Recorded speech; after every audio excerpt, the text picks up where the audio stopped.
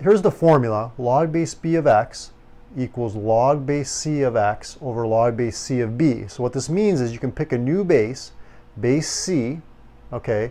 And what you want to remember is, and it's easy to remember, the x goes in the numerator, the b goes in the denominator. I always think the b is a little bit lower, so that's how you can remember it goes in the denominator. The x is a little bit higher, it goes in the numerator.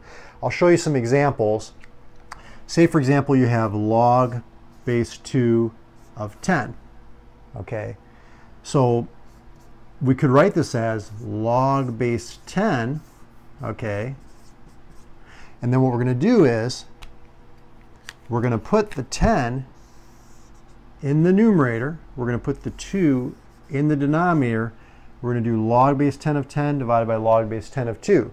Now, don't get confused. This is not the same thing as log base 10 of 5. You can't just divide these and combine them into one log. You have to do these separately. Log base 10 of 10 divided by log base 10 of 2. Or another option is you could use natural log. So you could do natural log of 10 over natural log of 2. Okay? These are all going to be equal to each other. It's just you're changing the base. I'll show you one more example. Let's say you had log base 3 of 7. So what do?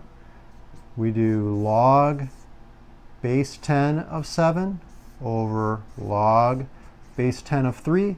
7 goes in the numerator, the 3 goes in the denominator, or natural log of 7 over natural log of 3. Exact same answer. It's just that some calculators don't have the capacity to change the base. They just are restricted to natural log and log base 10. So if you have a calculator like this, it's a quick way to figure out approximately, when you do this on your calculator, you can round it to get an approximate answer of what this represents. Okay, I'll see you in the next video.